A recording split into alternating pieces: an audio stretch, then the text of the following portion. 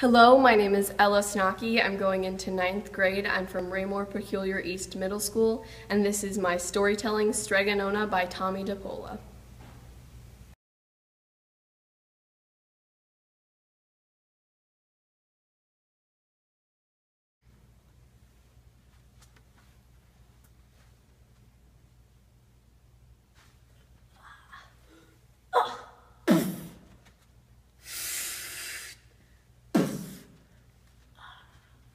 A long time ago, there lived an old lady everybody called Strega Nona, which means Grandma Witch. Although all the people in the town talked about her in whispers, they all went to see her if they had the troubles, because Strega Nona did have the magic touch. You say you have a headache? I have just that thing. But Strega Nona was getting old, and she needed someone to help her keep her little house and garden. So she put up a sign in the town square. Perfecto! The next day, a boy named Big Anthony went to see her. Oh, sorry. They call me Big Anthony. Anthony, you must sweep the house and wash the dishes. You must feed the goat and milk her, and you must fetch the water. But there is one thing you must never do. Don't touch the pasta pot. What's stronger than Superman? More terrifying than a horde of zombies? Bigger than Donald Trump's wall? But surprisingly appetizing? The apostolips! This disastrous recipe calls for 2 cups magic, 3 tablespoons lovable village idiot, and a dash of grandma channeling her inner Snoop Dogg. But don't forget to read the directions, because failing to heed the wisdom of your elders can result in a bad case of indigestion. Strega Nona by Tommy DePola. One day, while Big Anthony was doing his work, he heard Strega Nona singing. Peeking through the window, he saw her standing over the pasta pot. Bubble, bubble, pasta pot. Boil me some pasta nice and hot. And suddenly, the pasta pot was filled with a boiling hot pasta.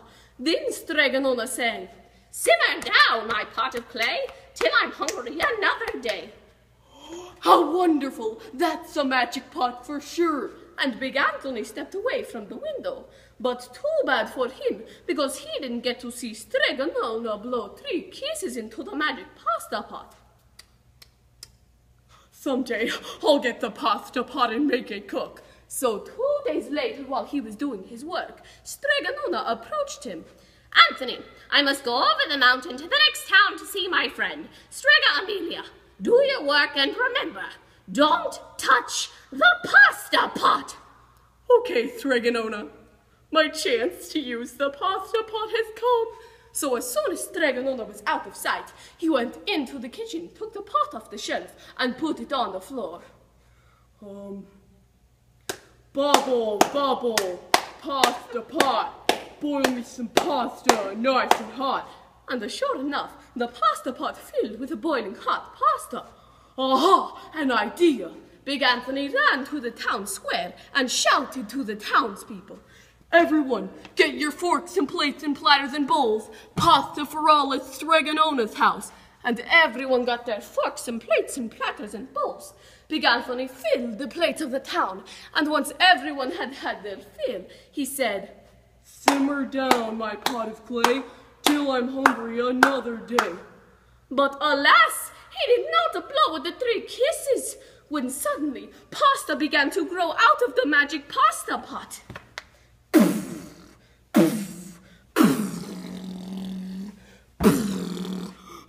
Stop, pasta! But the pasta did not stop. Big Anthony, do something. The pasta will cover our town. And it certainly would have, had Strega Nona not come down the road at that very moment. Simmer down, my pot of clay, till I'm hungry another day. And with a sputter, the pasta came to a halt. Anthony, you wanted pasta from my magic pasta pot? So start eating.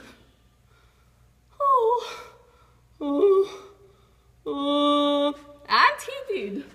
Poor big Anthony. Perfecto.